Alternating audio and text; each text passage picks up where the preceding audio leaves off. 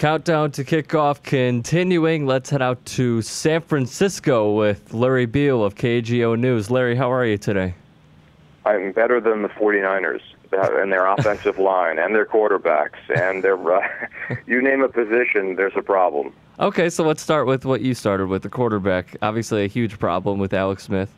Do the players and the organization still have faith in this guy? Well, I think Jim Harbaugh does.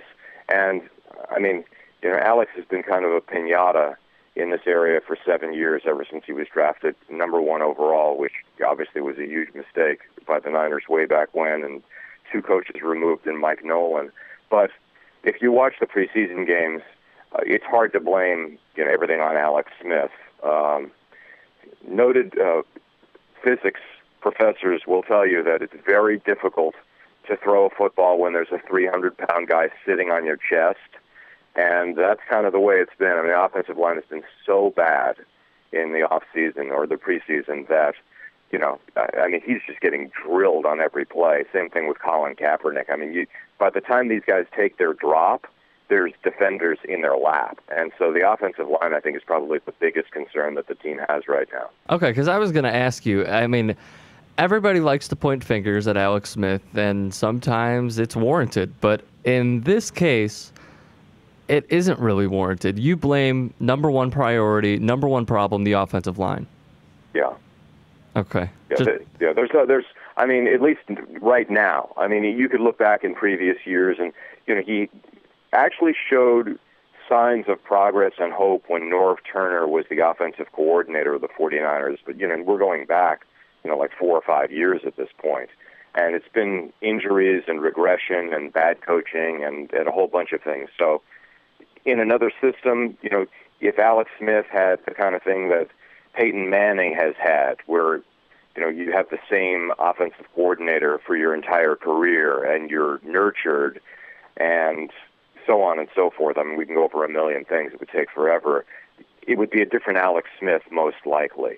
But that's not the situation. And what's really going to be a challenge is everybody in the Bay Area, Niner fans, they already have very firm opinions about Alex Smith. When he throws that first pick in whatever game it is, if it's Seattle on September 11th or against Dallas on September the 18th, fans are just going to go crazy because we've seen it so many times before. So there's no honeymoon period for him. There is for Harbaugh, but not for Alex. Let's get to the coach, Jim Harbaugh. Of course, he had a ton of success at Stanford his first year with the 49ers. What do you think he'll bring to this team? Well, I love Harbaugh in terms of some of the things that they're just uniquely Jim. When he was at Stanford, in his first press conference, he said that he was going to bring enthusiasm unknown to mankind, which is just a great catchphrase.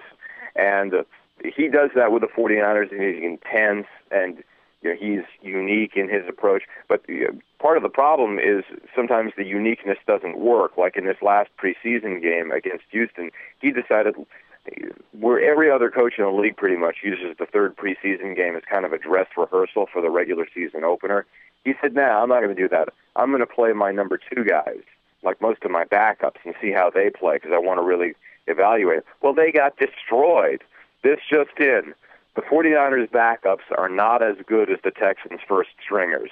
Okay, this is the revelation. So they got annihilated. And then when they tried to mix the first team guys back in, it was bad. It was interceptions. The defense couldn't do anything. Matt Schaub looked like he was all world, even after throwing a pick on the first series of the game, a walk-in touchdown. So sometimes unconventional is not great. Sometimes you just have to do what you have to do, which is let's see who can really play on this team.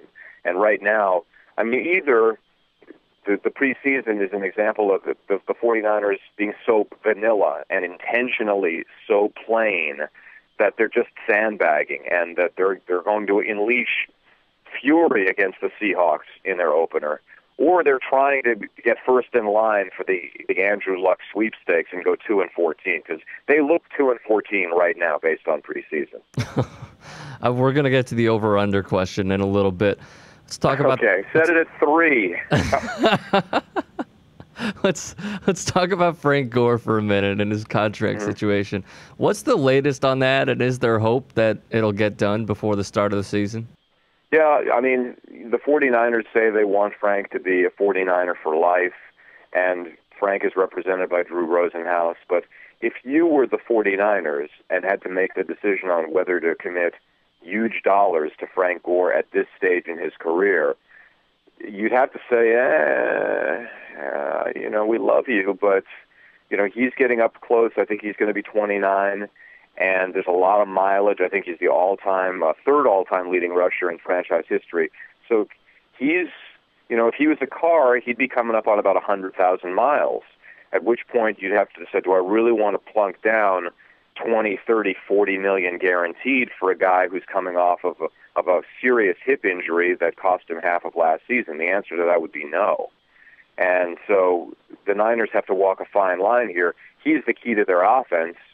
You can't have him in the tank mentally where he's sort of living right now. Someday, even he has admitted, some days he's so frustrated he's just not really there. But I could see them doing some sort of a bridge deal. When they say 49er for life, then you have to ask, well, what do they really think his lifespan is? And you'd probably say, 2 years? 3 years? Frank would probably say 5 to 6 years. I don't know how they bridge that gap. Last question for you, Larry, and I know you gave us the answer before, so I'm just saying if you're going to change your answer. Over-under is set at 7.5 wins for the 49ers. Well, when they first hired Harbaugh, I thought that they would be an 8-8 or a 9-17.